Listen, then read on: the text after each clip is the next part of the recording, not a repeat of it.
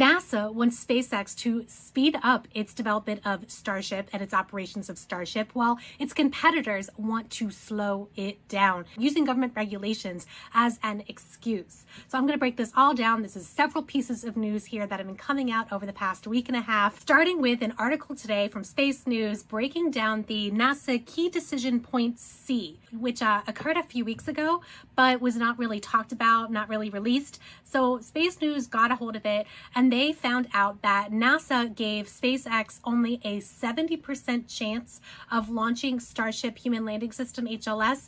That is the landing system that will take astronauts to the surface of the moon and bring them back up.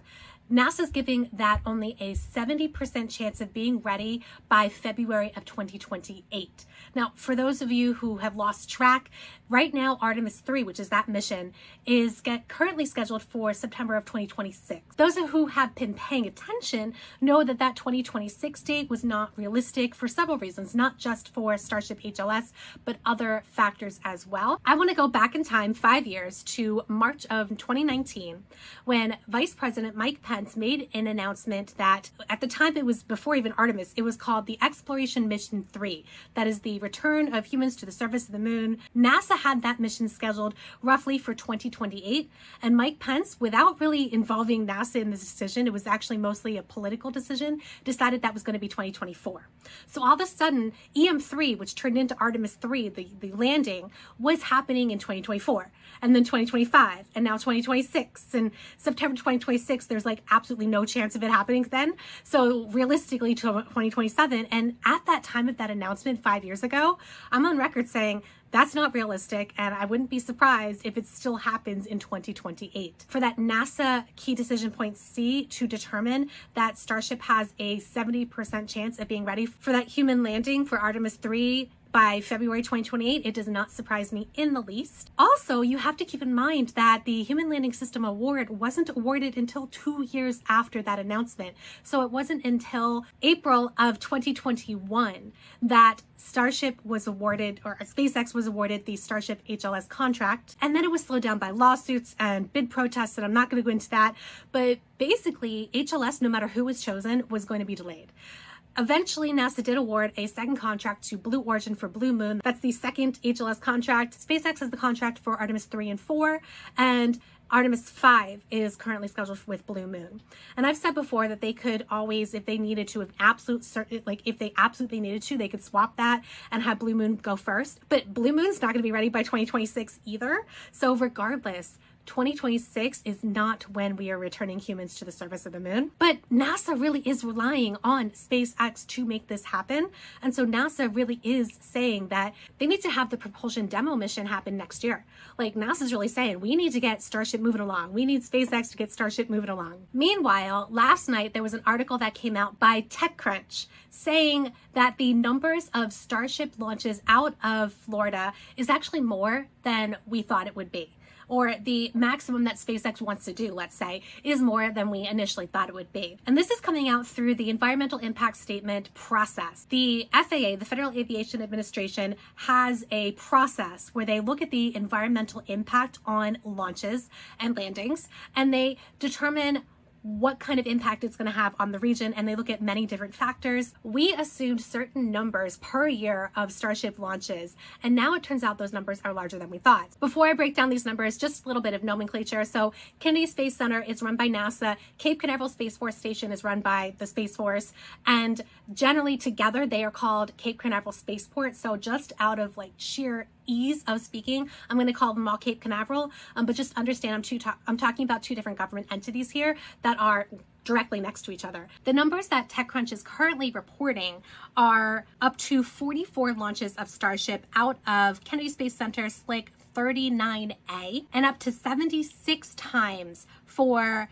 Cape Canaveral Space Force Station Slick 37. Or the alternative is to not use 37, but instead build a brand new launch pad that would be called Slick 50. And so total, 120 Starship launches out of Florida is what they are evaluating.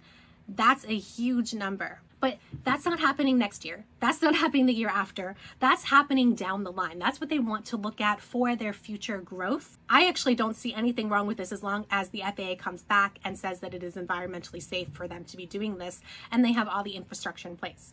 But there were 2 competitor companies that submitted public comments about a little over a week ago. And because Blue Origin has been historically more aggressive over the years with SpaceX's growth, they got all the attention, but I actually want to talk about ULA first because ULA's comments were longer and sort of just as bad. And so first off, I want to say that there were some legitimate concerns that were posted in these comments. I only read the ones by Blue Origin and ULA. There's a whole bunch of public comments. That's for the FAA and SpaceX to look at. The legitimate concerns, I think, which is probably what they're already looking at. They want to look at the impact of Starship on the environment. So like the air, the water, the surrounding wildlife, especially like scrub jays, just all of these environmental impacts that naturally Cape Canaveral is very concerned about protecting. There's a whole Merritt Island Wildlife National Refuge there. As a past and future resident of Brevard County, I completely applaud them for wanting to be concerned about, wildlife and air quality and water runoff and all these other things that the EIS is going to be looking at. There was also legitimate concerns regarding things like traffic and air control and, in terms of planes and the impact of supplies and all kinds of infrastructure questions, which are also legitimate concerns and also things that need to be addressed. So I'm not throwing out these public statements as saying that they're all terrible, but there were some choice things that were put in here that were anti-competitive, and that's where I got really upset. I believe that businesses should be competing against each other without one business asking another government to hobble its competitor. But I'm going to read you some of these statements and you can make your own conclusions. ULA's public statements say, in part, the EIS must evaluate whether impact from SpaceX's planned operations and the proposed launch cadence at LC-39A would obstruct assured access to space by harming other launch competitors. So what they're saying here is that SpaceX hopes to launch so many times, and we're talking strictly here about Starship. We're not even talking about Falcon 9, Falcon Heavy. We are talking only about Starship launches here. ULA is concerned that SpaceX is going to launch so many times with Starship that ULA is going to go out of business. Like, that is essentially what they are saying here. So if you don't know the term assured access to space, pretty much the United Launch Alliance was founded on this concept where they had Lockheed Martin and they had Boeing, and the two were competitors. And the Department of Defense wanted to ensure that there would always be launches for national security. So the two competitors combined, created ULA, and said that we are going to have an assured access to space to make sure that there's always going to be somebody, some American vehicle that can launch national security payloads. Things have changed since ULA has been formed, roughly, I think it hasn't been 20 years yet, but things have changed quite a lot in 2 decades, where now we do have SpaceX taking on a huge number of national security payloads and winning national security launch payload awards. And ULA is seeing that they could be put out of business because SpaceX is so much more successful than them. So ULA is saying to pretty much to their defense government customers, there is a risk here that you're only going to have SpaceX operational because we might go out of business if SpaceX is too successful. And therefore we want you to hobble SpaceX to ensure that we are still in existence so you can have 2 different providers. You want that redundancy of providers. I have a real problem with this. I don't know about you, maybe you have a different opinion, but I have a real problem with the competitors saying that we can't keep up with our competitors' success, so we want the government to step in and slow them down. To me, that's anti-competitiveness, it's anti-capitalist, it's anti-American. Now, of course, you don't want a monopoly, and that's a whole separate video, a whole separate discussion of whether or not SpaceX has a monopoly. I don't believe they do. You also don't want it to turn into a monopoly situation where there truly is only one provider and that smaller companies can't fit in, which is so funny talking about this because just a decade ago, SpaceX was the underdog and ULA was the traditional heritage launcher coming from Boeing and Lockheed Martin. So just like a paragraph later in ULA's statements, it says, competition is essential in this second generation space race. And in that same paragraph, it says, but as in any race, competition is key to pushing that progress farther and faster. And I just find that hilarious because it's complaining that SpaceX is going farther and faster with Starship, in addition to Falcon, that they want the government to step in. We want you, government, to step in and stop SpaceX from going farther and faster so that we can try to stay in business. I have a real problem with that attitude. I do want to talk about Blue Origin because their comments, while shorter, were a bit more egregious in certain areas. They did focus a lot on the, wildlife, the environment, the traffic, that kind of thing, which I have no problem with. But then they make some recommendations. Capping the rate of Starship Super Heavy launch, landing, and other operations, including but not limited to test firings, transport operations, and fueling. So that was their very first recommendation, is to cap SpaceX's activities with Starship. Blue Origin is so afraid that they can't catch up with SpaceX that they literally want the government to cap SpaceX's Starship operations and testing and all of that. I want to give an analogy in a moment, but let me read this second recommendation here. Limiting Starship Super Heavy operations to particular limited times to minimize and make predictable their impact on local community, and allotting other launch providers the right of first refusal or schedule priority for certain conflicting launch or other operational opportunities. Blue Origin is not only asking the government to cap SpaceX's operations, but also limit it to certain times of the day or certain times of the week or month, like they don't say, and also give SpaceX's competitors, that is Blue Origin, the first mover advantage. Here's the analogy that comes to my mind. It's not a perfect analogy, but I live in the Atlanta metro area, and the Atlanta airport is the busiest in the world by number of passengers. There are some 2,000 to 3,000 flights coming in and out of Atlanta every day, and it is the hub for Delta. Delta Airlines, its headquarters are here. They have almost half of that business going in and out of Atlanta. And I don't know what Delta's competitors think about that, but I don't believe that Delta's competitors, the other airlines, would be very successful in saying, we think Delta is so successful here in the Atlanta airport that we want the Atlanta airport or the government of Atlanta or the FAA to cap the number of Delta launches out of Atlanta and to limit the number of Delta launches to specific times, and not just launches, but operations, fueling, etc.